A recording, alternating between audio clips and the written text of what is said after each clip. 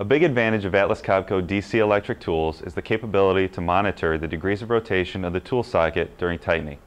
This strategy is called angle monitoring. This capability allows us to relate an angle value to the actual work being done on the joint, ensuring proper clamp load is achieved as a result of the final target torque.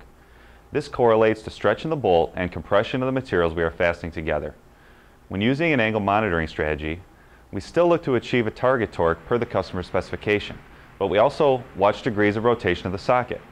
Doing so can help us catch improper fastenings due to cross-threading, stripped threads, bad parts, or operator error, even if the torque reading falls within spec.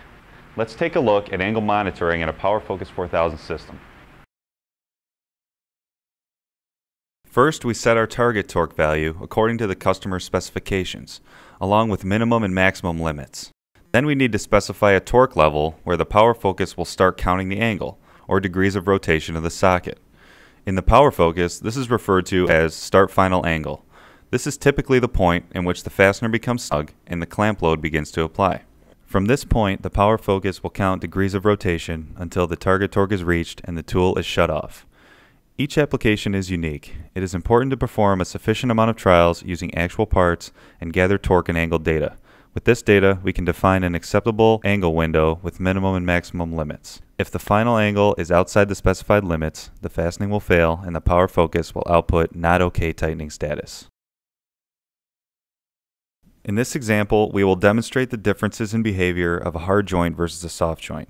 When running the same simple torque strategy on each type of joint, we achieve OK tightening status on both joints. In the second stage of our two-stage tightening, the difference in degrees of rotation is noticeable between a hard and soft joint, but without angle monitoring, we have no way to differentiate varying joint types. When we utilize angle monitoring, we can easily identify the behavior of certain joint types. Here we optimize our tightening strategy for the soft joint. Once we determine the appropriate angle window, we can optimize our P-set to reach target torque while achieving the right amount of angular rotation needed for optimal clamp load in the soft joint.